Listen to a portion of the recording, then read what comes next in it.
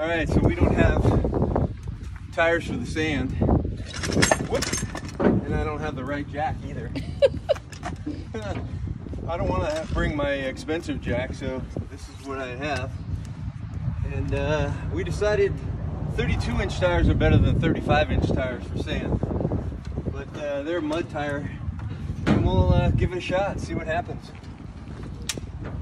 Thankful enough we have a local guide here to show us around. I know, the salty dog. Yeah, we're going to show you how to get lost. Thanks for joining us. All right, today we're at the Little Sahara State Park in Oklahoma. And Jim McIntyre from UTV Takeover contacted one of the locals. This is Dr. Stan in front of us. He's a retired chiropractor, and he and his wife are showing us around.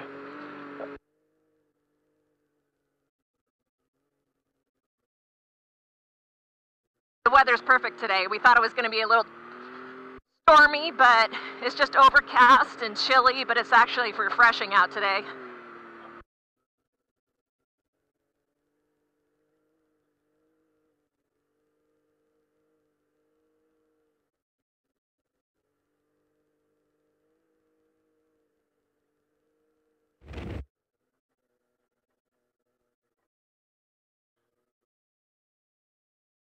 The Little Sahara's got about 1,600 acres, and it's a mix of open dunes and some of these trails like we're seeing here.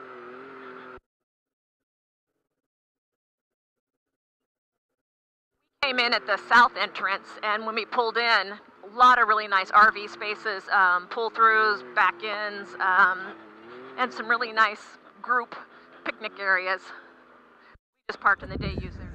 So the Little Sahara Sand Dunes are a state park in Oklahoma. It's about 1,600 acres of rideable sand with trail access as well. There are two different RV parks, north end and south end. My favorite part about Little Sahara Sand Dunes is the access to town. Today we drove into Waynoka and had a great lunch at Miss Jamie's. The town's doing a really good job of catering to the off-road community.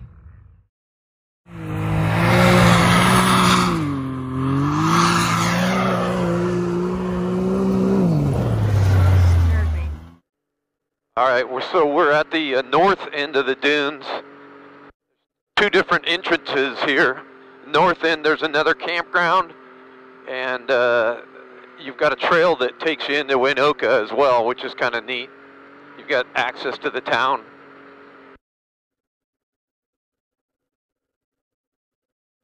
We've heard it's about a 5 to 7 minute drive into town.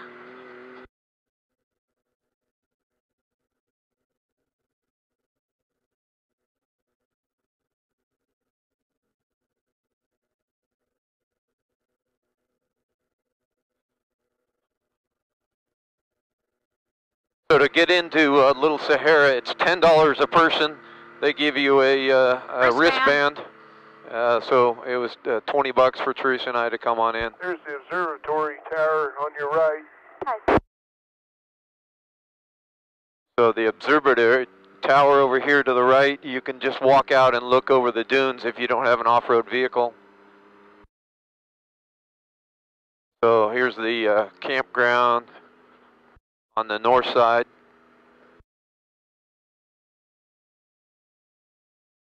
They've got some shops over here and accessories.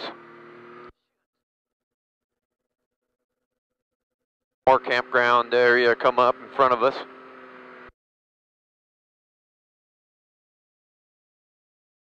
This one doesn't seem as full as the south entrance seemed pretty full today. Yeah. As you can see, these are some nice sites. You got some pull-throughs, some picnic tables. Pretty good size pull-throughs. Yeah, and restrooms there, and I'm guessing they probably have showers. Yeah, I mean, this is probably a 45-foot pusher with a truck and trailer in front of it, and there's still room. Yeah, so for a Friday, it's not too crowded, which is nice. Well, I'm probably scared of the storm coming in today. I think we're probably the only ones scared of the storm coming in. When they talk about golf ball size hail, I don't know what to do with that. We don't have that kind of weather in Northern California.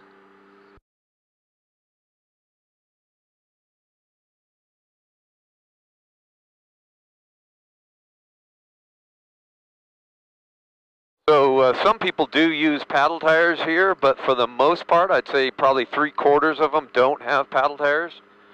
And it's probably better if you're going to run into town, or you're worried about driving on this asphalt, to not have a paddle tire.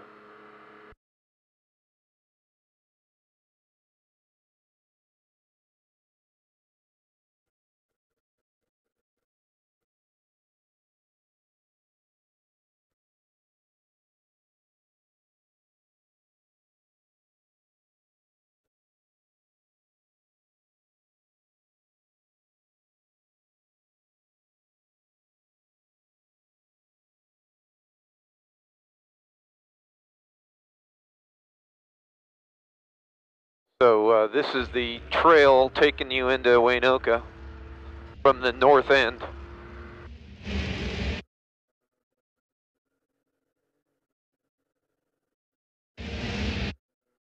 So north end of the dunes here at Little Sahara, and we're outside of the park. This is a private campground. So you've got 2 campgrounds in the state park, and then this RV park, which you can ride out of and into the dunes, is outside of the park and almost in, probably in Waynoka. Right off of the edge of the trail going into Waynoka. Kind of nice. There's an access. $1 million, this could be yours. I was saying there's an access road from this campground to the dunes. It says open 24 hours. It's just a sand road. Yeah, there's a sign right there, ATV trail. So back to the dunes is to our left.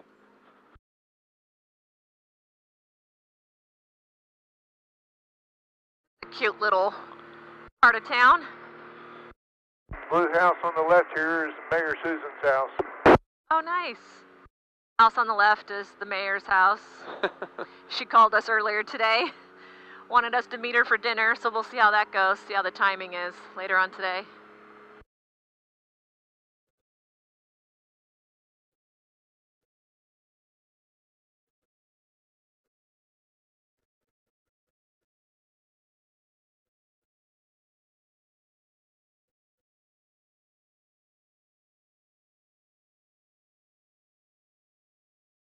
Like you can go 2 different ways here. It's open for ATV use. Yeah, so it looks like I read that sign on these paved roads. Only ATV use 7 a.m. to 10 p.m. I'm guessing for noise.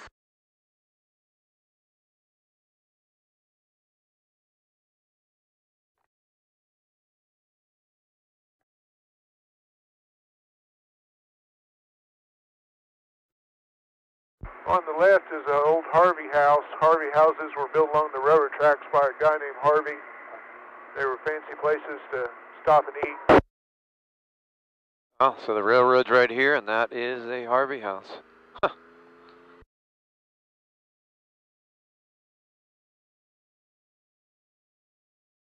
That might also be where they have the air museum. Log house.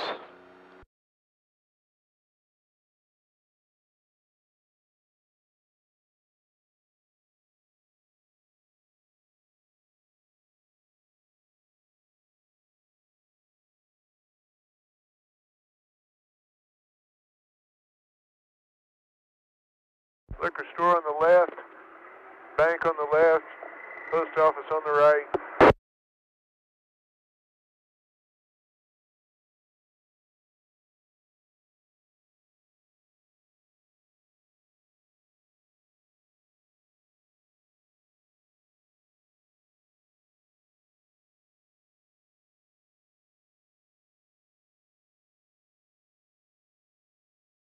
Cute little downtown.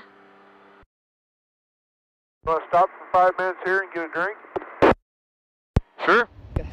All right, we're in Waynoka, Oklahoma, right next to Little Sahara State Park. I'm with the mayor of Waynoka, Susan Bradford. Why don't you tell us just a little bit about the area? Waynoka's a wonderful town. In the past few years, the folks here have realized Little Sahara State Park is such an asset, and we've opened up the town of Waynoka, town of 926, to our visitors and allowing them to come from the state park into town and patronize our businesses and giving them an opportunity to see what we have here. So it's really been a good fit.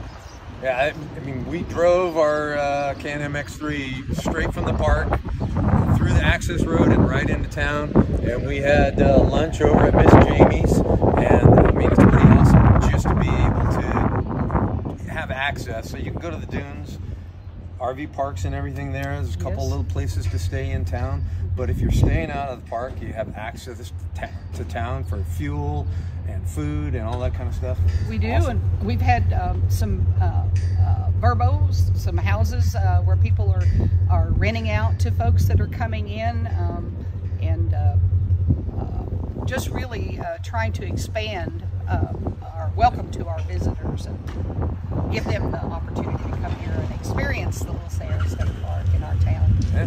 Well, we're enjoying our visit. It's a cool place to stop. Oklahoma. Little Sahara. Little Sahara. Waynoka, Oklahoma. Yeah. There you go. Awesome. So one of the things you got to watch out for here is at the bottom of some of these dunes, there's water, kind of like Oregon. So if you're coming over that dune the wrong way and don't want to get wet, you got to watch it. So one of the rules at Little Sahara is you need to have a orange whip flag 10 feet above the ground, and they are particular about the orange part. We've got a red buggy whips, and they didn't like that. So it's got to be orange up top.